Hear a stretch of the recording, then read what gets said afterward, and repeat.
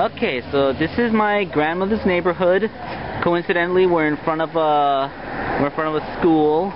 That's Columbus High School in the next block, and I believe this is a school for the blind. Yeah. Yeah, I think this is Frampton Hall from a school for the blind across the street from Columbus High School. We have some partly sunny skies. Right now, the sun is behind that big cloud. When the cloud moves over to the side and that clear patch is over, we're going to try and make some more observations. I have my telescope set up. It's pointing at the sun, and the aperture is right here, where we'll project the sun onto a white piece of paper held by my mother. Also making cameo appearances, my grandma, and that's Dad waiting in the car. Hi, Dad. And then there's me. You all know who I am. So we're just waiting for the sun to come out. Alright, so we have the clouds have parted just a little bit, and we can sort of see the sun. The cloud got in. The cloud got in the way, and they're kind of making a circle. Oh, mira, mira. okay, you can start to see as the sun slowly, the clouds move. You can actually see the clouds moving over the disk of the sun on this projection. And look, right there, that little dot is the planet Venus. I'm not sure how visible that is, because due to the brightness of the outside light, I can't even see my own camera. So I'm just kind of taking on a leap of faith that it's showing up. Let me. Alright, I switched my camera to macro mode in hopes of a clearer resolution. It's a tiny dot right there, right across the surface of the sun. Doesn't look as bright as it can because there's clouds moving, but you can see the transit. But you're going too far away. It's getting fuzzy. Okay, a little closer. Okay, yeah, that's nice. Okay, nice and sharp, right there. You can also see a couple of smaller dots. I'm pretty sure those are sunspots. I am really hoping that this is showing up on the camera, because I can barely tell. I can totally see it, but the clouds move so fast. Yeah. But you see the little dot? Yeah, it's like a pinpoint. Yeah, and it's like right there. Yeah, that one pinpoint is the point that's not moving. That is the planet, and all the cloudy stuff moving on it is clouds in front of the sun. So even now, on a partly cloudy day, you can still totally observe the movements of the planets. You're a little oblong. Try angling a little bit. Okay, a little this way. To my right, to my left. There it goes. Yeah. The wind is blowing the paper. Yeah. Try tilting it like that. Yeah. Yeah, that's a nice and sharp image now. Smaller though. Yeah, you can step away to make it bigger. Smaller equals sharp. I'm getting all I can see is a dim circle of light in my camera. I can't really tell if any details showing up. I hope it shows up. Yeah, since it's an LED screen in the outdoors, it's okay. You know, I'm gonna go into a shaded spot where I can see the camera a little better.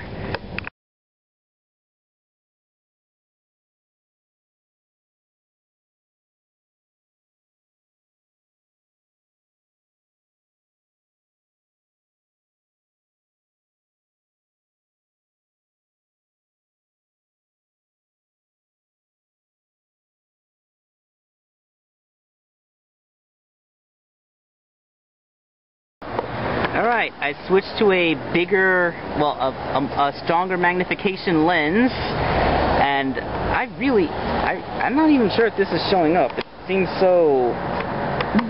Too bright? Yeah, it's not that it's too bright, it's that, well, I can't see my own screen, so I'm kind of taking this on a leap of faith. If you can look at it with your naked eye, you might... Oh, wow! Look, I had it out of focus! Okay, holy crap, that's amazing! Ya la nube lo tapó. The clouds are coming back. Uy, yo lo vi! Whoa! I see it. So, that circle is Venus, and the clouds are back. Ah, se fue. Oh, wow. Stop.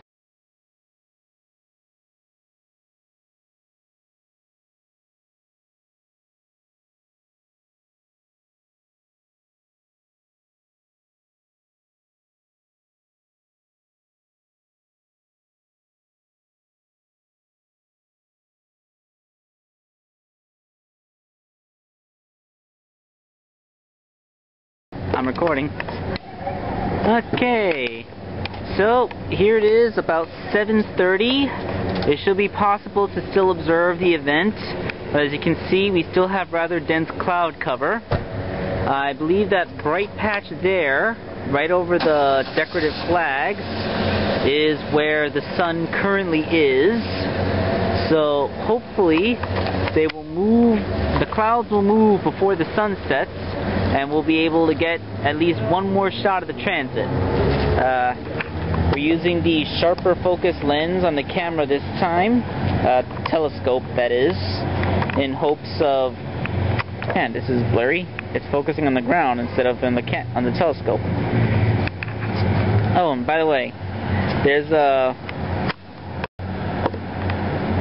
a warning label right here on the telescope telling you not to look at the sun with this thing, at least not to put your eye there.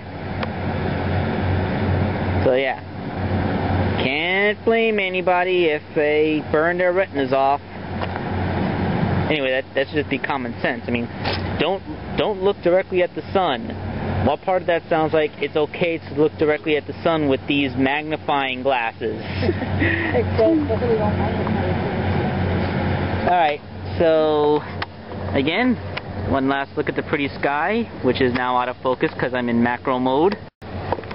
So, one last look at the sky, and all of its cloudiness, very overcast.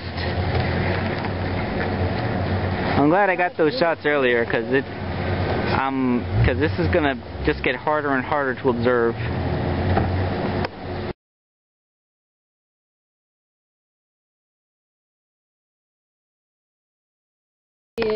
Even though there's a tree in the way, you can see it in the sun. Look Boom! At it. Yes, perfect shot. I am getting it. I am clearly seeing it on camera. Alright, what you are looking at is the image of the sun being projected. So you can see tree leaves now, and that black spot is Venus. It is plain as day. I mean, if you look, the sun is on almost all the way on the horizon, and it's behind those buildings. That's why you're seeing the trees. Oh, now you lost it. No, it's still there. I see it.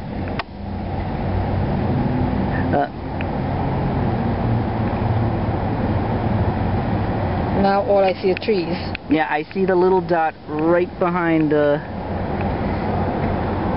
I can focus, and you can see the trees in perfect detail. Because the sun is so low behind the trees, but you see the dot, right? Yes, you can still see the dot that is the planet Venus. Wow, the resolution is so good that despite the fact that the trees are way over there, I can see little buds and berries growing on the tree.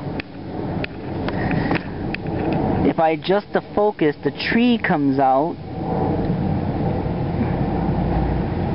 Go to look at what's behind the trees.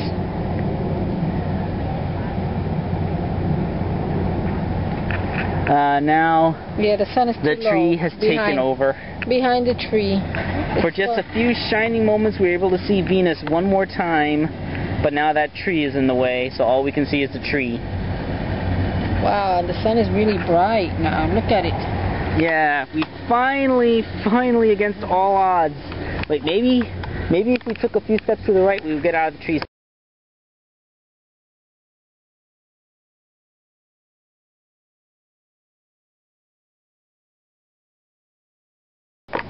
Alright, one last time. It's moving. There it goes. It's gone.